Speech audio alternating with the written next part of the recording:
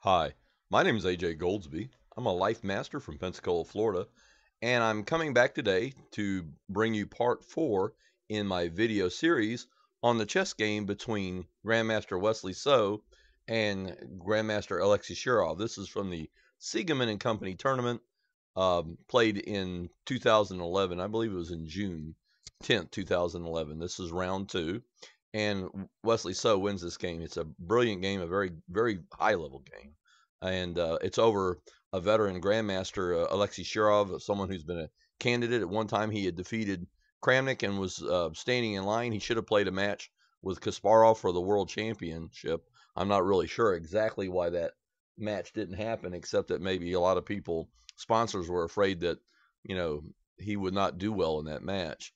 But anyway, we're talking about a very high level player, Alexei Shirov. We're talking about a player that is the product of the Russian system, and at one time was a top 10 player in the world. And so this, to date, I believe, is one of So's greatest and best wins. And we're going to go. I've already covered the first 17 moves, I believe it is, in the first three parts of this video. So now we're just going to quickly run through those moves and try to get to the part where we left off in part three. Again, this is part four of my video series. Let's quickly run through those moves. D4, D5. Starts off as a Slav. White plays this unusual B2, B3 move here.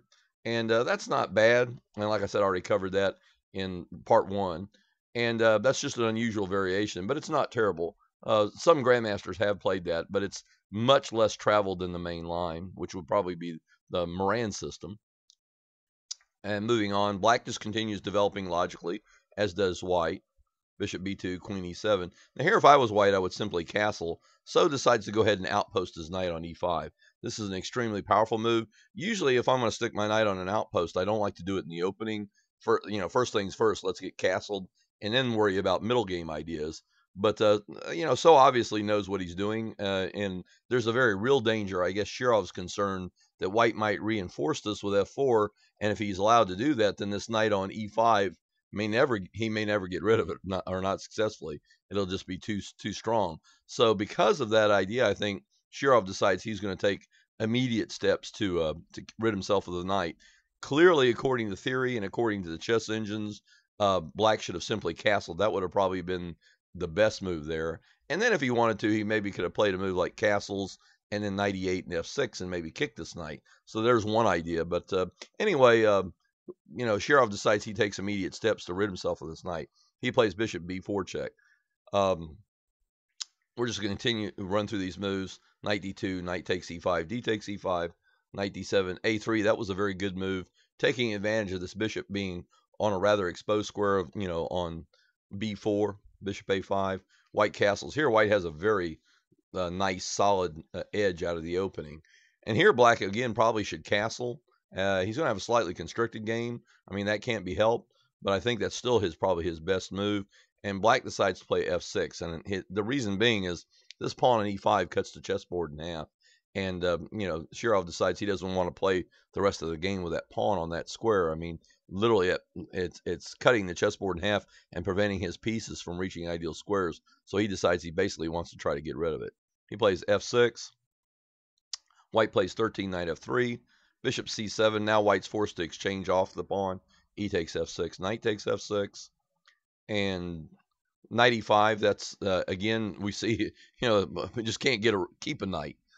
So is very persistent. First he had one knight. Now he's got another knight on e5. So, we see that theme that white's trying to dominate that e5 square. This is the second time a knight has invaded e5. Black castles, white plays f4. That's a very good move. It reinforces, the outpost on e5, and basically now white has just a stranglehold on the center. Black has some minor control over e4, but he lacks the piece coordination to really take advantage of it. And also with white's, if he could get a bishop to say h7, and if this bishop weren't on d3, he might be all right, because then he could, he would have a square, a firm foothold on the center as well. But, this light squared bishop, that's one of the themes also of this game, as this light squared bishop, black has a lot of problems trying to bring this piece into play. Bishop d7, and now white plays this move, rook f3. And this is where we left off in part three, and we'll go ahead and pick up our analysis from here. And basically, the opening is pretty much over. Now we've entered the middle game. Both sides have already castled, and white has some very brutal threats here. Ideas maybe of rook h3, g2, g4, g5, and then h7 dies, or just queen c2. Another idea here is just simply bring everything, what I call do a student body right. White could just play queen c2, king. Well, actually, I'd probably play king h1 first, then queen c2, then rook play RA G1, the queen would be on C2, would be out of the way, and then play G4, G5, and Rook H3. And again, you get all of your pieces literally pointed at your opponent's king. I can tell you from experience, good things are going to happen. And Shirov, of course, knows this. You don't become a top 10 grandmaster, which he's not currently a top 10 grandmaster, but he was in the past, a top 10 grandmaster. And at one time, uh, after defeating Kramnik in a match, he should have played Kasparov for the world championship. That didn't materialize, but you don't get to that kind of level without a deep understanding of chess. And also, too, I just wanted to do this one more time. We'll go ahead and show you the ideas after f4. These colorized, all these arrows here. This shows some of the many paths and routes that white's pieces might take. The rook can go to f3 to h3. The queen can come to c2 or even b3 if the pawn goes to b4. The bishop dominates this square, possibility of a sack or this knight getting driven away off of f6. I mean, you just see there's a whole multitude, a wealth of ideas there for white.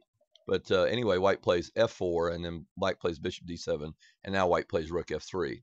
And as I said, white has the ideas of just simply transferring all of his firepower to point directly at the black king. This literally forces such a powerful idea. I don't think Shirov can allow it. I mean, I analyzed this game with engines. I spent literally months working on this game, and I can tell you quite confidently that if Shirov allowed white to succeed in pointing all of his pieces at his king, he would have lost horribly.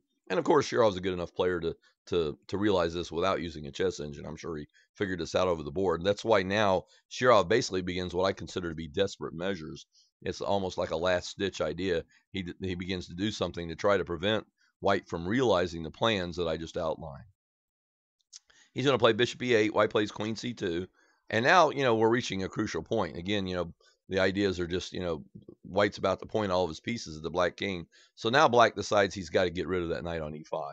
He plays bishop takes e5, just exchanging off the knight.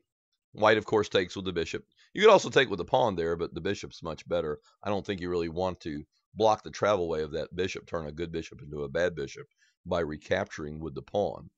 And now, again, white has two bishops, and he can literally, put his king in the corner and play, rook g1 and g2, g4, and rook h3. And again, black would be in dire straits. So black's basically got to get some material off the board, and he's got to try to block some of these center lines. So now he plays the move knight e4. Now, this is a very good move. I mean, this is a very high-class move, and Shirov is a good enough chess player to realize that one of the ways that you prevent your opponent from carrying out his plan is to dramatically change the balance, the material balance, the positional balance of the position, and that's what this knight e4 move does. It's just a very tricky move, and it's basically black is offering a pawn sacrifice. Of course, when I first looked at this game, I thought to myself, oh, gee whiz, white can just capture a pawn and be a pawn up. But then things are not so easy. When you begin investigating this with engines and get into the deeper analysis, you realize the win of a pawn alone doesn't guarantee white a good game. In fact, the win of the pawn, white winning the pawn, might guarantee black a very good game. And that was probably exactly what Shirov had in mind here. Of course, white can't allow that knight to stay there on the e4 square. If that knight's allowed to stay on e4, then black's not going to have any problems at all. So white immediately exchanges off the knight. Bishop takes e4, d takes e4. And of course, now white's got only one or two moves. He either has to capture the pawn at e4 or drop back his rook. Dropping back his rook looks like an insane idea. It looks like a loss of tempo and just looks like a very bad idea all around. And when I first went over this game, I'll be honest, I fully expected the capture queen takes pawn on e4.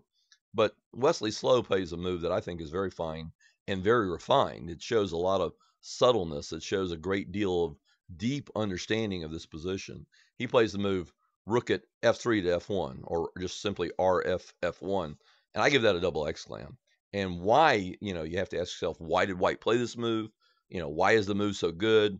et cetera, et cetera, et cetera. Well, first of all, I've showed this game to literally dozens of players, and just about every person that I've showed this to, their first instinct, even another master at our chess club, was to go ahead and grab the pawn on e4.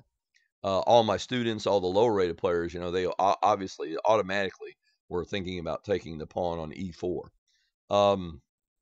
White didn't do that. So you have to ask yourself, why didn't white take the pawn? Well, the problem is if white takes the pawn, it releases this bishop here. This bishop, remember we talked earlier in the first 3 segments of this video series about how this bishop, this light square bishop, has been a prisoner behind the pawn structure. So if white captures the pawn, the very first thing you're going to see is that the pawn becomes rather the bishop gets free. This pawn is an impediment. It's blocking the action of this bishop back here. And if white grabs that pawn, then black's bishop is going to be free. Let me just show you what that would look like in a variation just really quickly. Let's look at if white had taken the pawn, queen takes e4. This didn't happen. We're just analyzing or investigating why So decided not to take the pawn. Now, this is not an engine line. Normally, I give lines where it's just the first or second move of the engine every single time, and I don't vary from that. In this line, this is the line that isn't like that. The line doesn't contain any blunders. White doesn't play any overtly bad moves, but it's not the very first move of the engine every single time, especially not for white. And I did that for a reason. I wanted to play reasonable moves, moves that even a strong master might play, and just show you how black's plan can unfold. Basically, black would obviously play bishop g6, hitting the queen. Queen d4, rf d8, gaining a tempo off the queen. Queen b2 or queen c3 even. But of course, if the queen went to c3, the rook would go to d3 with a gain of time. So b2 was probably best. b6, this is a good move here because black's getting ready to play a move like c5, and that'll prevent white from occupying, in other words, blocking the file with bishop to d4. So that's another reason to play the move b6. White plays h3 simply because he doesn't have a good move here. I'm not exactly sure what the engines might play or might consider best, but really right now doesn't have a really good move. Rook d3, king h2, ra d8, bishop d4. Now we see the c5 move to unblock the file, bishop c3, and now just simply bishop e4. And at this point, we can actually say that black has taken over the chessboard. He's gotten all of his pieces a good square. We have something called opposite colored bishops. And Andy Soltis wrote a book called Pawn Structure Chess. And he explained that in heavy piece endings with a lot of pieces on the board, sometimes being a pawn up or a pawn down is not nearly as important as the idea of which side has the most play or which side has targets to attack. And here, right now, the only target that black has is this pawn here. And if white plays like rook g3, he can simply play g6. And it's not clear that, white can make any inroads there. But anyway, the bottom line is, or if he plays rook g3, maybe black just simply plays bishop to g6 and simply blocks the g file. And, white can't make progress. And anyway, you can analyze this position with an engine if you'd like. I've already done that, and there's no doubt in my mind that black's okay, and he's in no danger of losing. And that was confirmed also by a very respected analysis on the Chess Game website. His handle is Random Visitor, and he is known for very deep analysis with the computer. And I had him also check this line and check this, the pawn capture, and that analysis is posted on the Chess Games webpage for this game, so you can confirm that. But anyway, what So does is he plays RFF1. Again, that's a very deep move. That's a very grandmasterly move. The idea is to simply not capture the pawn, leave the pawn on the chessboard as a roadblock, permanent roadblock to black's light squared bishop. And remember earlier, we had already identified the theme. One of the themes that white would persistently try to do is we would try to prevent black's light squared bishop from ever finding a really good, post in this game. And that's exactly what happened. So that RFF1 was a very masterly move, a very deep move that showed very deep understanding of the game. And you're going to see that his plan doesn't end there. I mean, his plan is multifaceted and it goes very deep into the position. And I see here I'm running a little long, so we're going to cut this off and call this the end of part 4. We'll go and just show black's move. Black plays a move. He finally activates or semi-activates his bishop. It's really behind a pawn, so it's not such a great square, but he does get it to the g6 square. And we'll pick up this chess game with part 5 in the video series, and we'll start with white's 22nd move. I hope you'll watch that, and thank you for watching my video, and have a great day.